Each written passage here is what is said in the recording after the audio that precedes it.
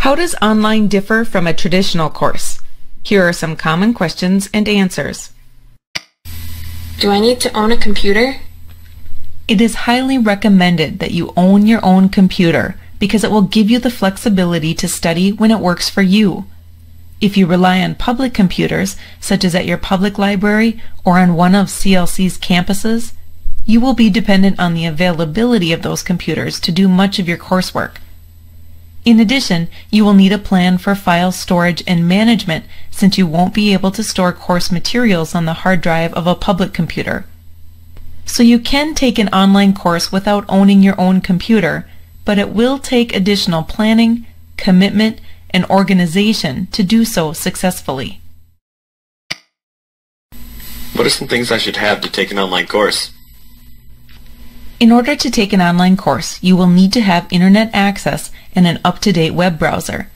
Basic computer skills, including the ability to send and receive email, and at least basic word processing skills will be very helpful since any verbal communication that you would have in a face-to-face class is replaced with written communication in an online class.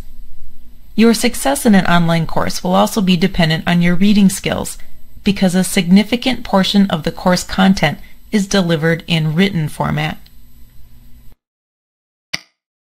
Is taking an online course easier?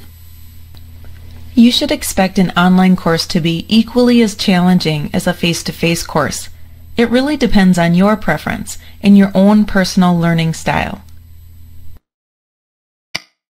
How much time will I spend on my class?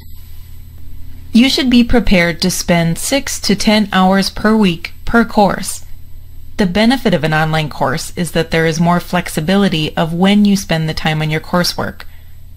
Online courses require strict discipline and steady self-pacing. Procrastination will greatly reduce your chances for success. You should expect weekly assignments in your courses. To set yourself up for success, you'll want to build in time into each day to work on your online classes. How can I contact my instructors?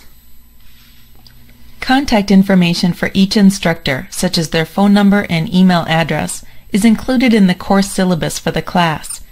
Also included in the syllabus will be the instructor's posted office hours.